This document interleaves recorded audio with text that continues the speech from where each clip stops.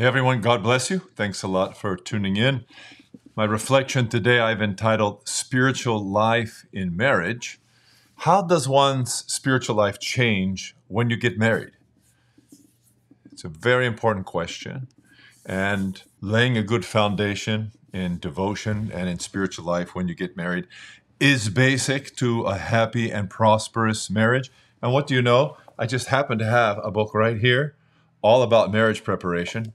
And what do you know? The 9th chapter happens to be dedicated to this very subject, spiritual life. And just to whet your appetite for the juiciness that is in this chapter, allow me to read perhaps the most beautiful letter about marriage by married Christians in the history of ecclesiastical literature. This is written by Tertullian to his wife. It's called just a letter to his wife. And this is the end of the 2nd century, the beginning of the 3rd century. Listen to this poetry almost. Where the flesh is one, one is the spirit too. Together they pray, together they prostrate themselves, together perform their fasts, mutually teaching, mutually exhorting, mutually sustaining.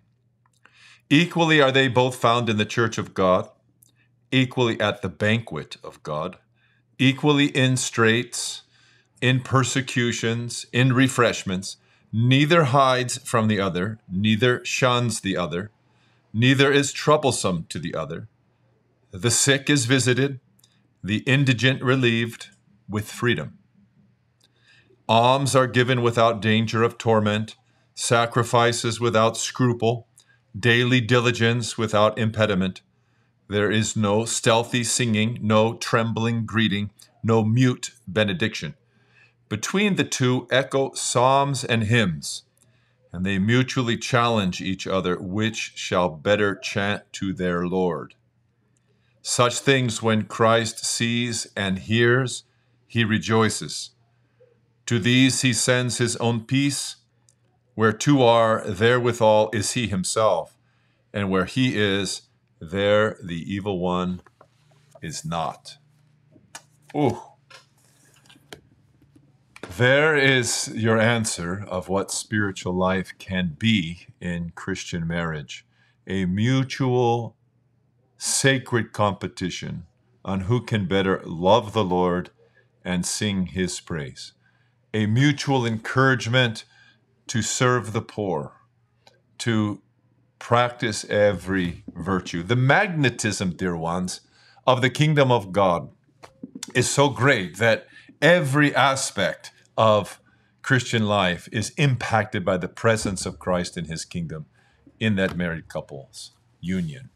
So, be crucified in all parts, to use the words of St. John Chrysostom. Be crucified in all parts, and if you use marriage like this, this is the kingdom of God. God be with you.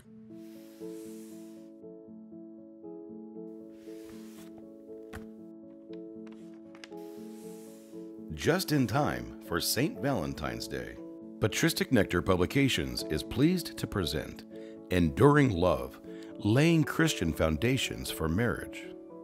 Marriage preparation, together with the sacred institution itself, has fallen on hard times in the post-Christian West.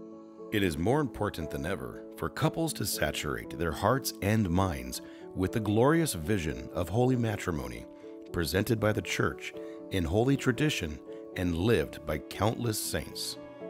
Here in these pages, couples will find inspired teaching from the Holy Scriptures, the writings of the Holy Fathers, and the service text of the sacrament itself on how to live in a genuinely Christian marriage in which the home becomes a domestic church.